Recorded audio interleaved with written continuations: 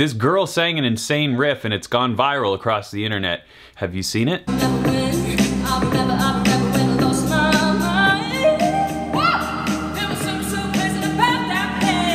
then this girl starts singing and she does a harmony here. Who doesn't love the most overly covered song in the world, especially when it has a sweet vocal run like that? And that's what we're talking about today. Why is everyone so obsessed with this vocal run? Is it even that good? It is.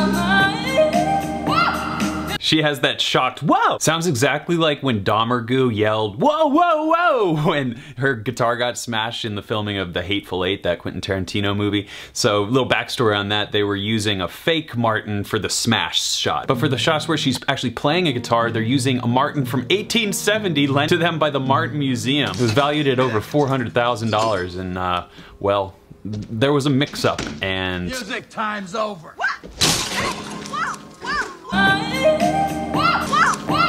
It's like the exact same pitch. Wild. I don't know why I heard that. I've always remembered that movie scene. It's not even a good reaction. I don't know why they used it. Like, who would say, whoa, whoa, whoa, if somebody smashes your guitar? Like, her character would have been like, why'd you do that? I guess they had to justify breaking that historic guitar somehow. It's over. So let's talk about this riff, shall we? Do we need to be wearing sick giant green Yoshi shoes in order to sing like this? I don't know. The other girl's wearing humongous shoes as well. Maybe there's something to wearing huge shoes that helps you sing better. I'm gonna try it.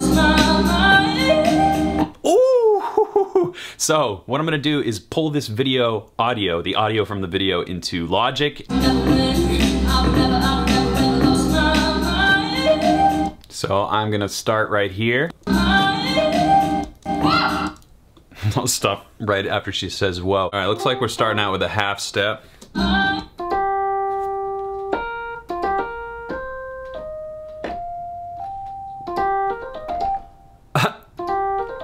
I think that's it.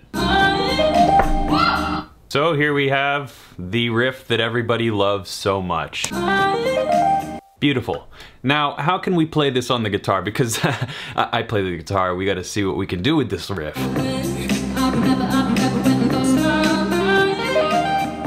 Pretty simple on the guitar. I chose to do a little tap. It sounded the most vocal in that way. But really just these 7 notes. And then of course maybe we should like hit that whoa! That's pretty cool. Overall, like, not really an impressive guitar lick. Sounds really cool though when it's played with her. So maybe that's the answer here, to try and make something creative out of this. Perhaps a harmony of my own? Harmonies are tricky because you never want to overshadow the melody. That's the most important part. Harmonies are meant to support the melody.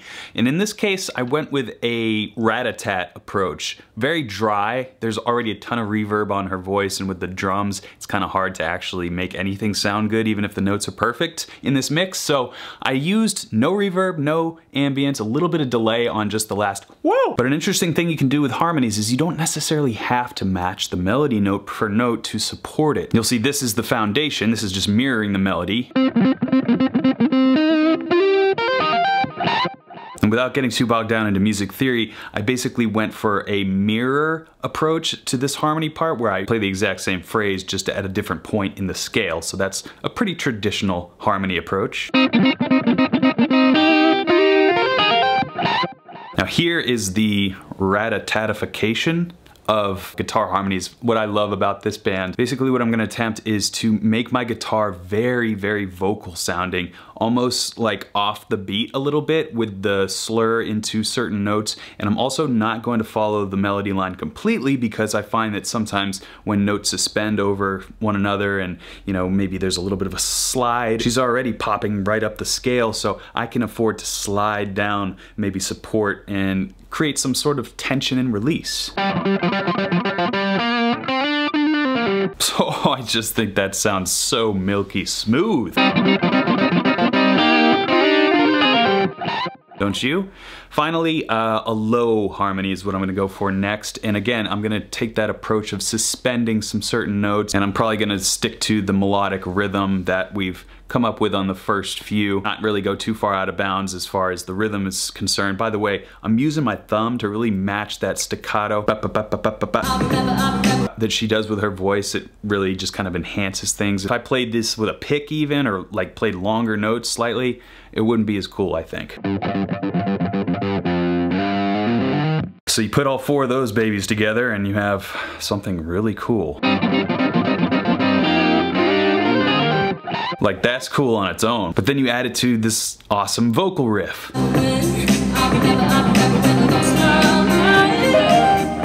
I make it better? Probably not. Probably don't need my harmonies, but this was just an inspiring little video. The wonderful voice, amazing riff. Glad it got caught on tape. Glad you said whoa. That was like the coolest part, I think, of the entire video. Even cooler than the riff was the fact that you were so excited about it. Maybe the next time you're in a parking garage, you can hit that. I can't do it. And it only sounds cool when you're in that register. It doesn't sound cool if you do it lower. I'm sorry. You gotta get up to that high G, that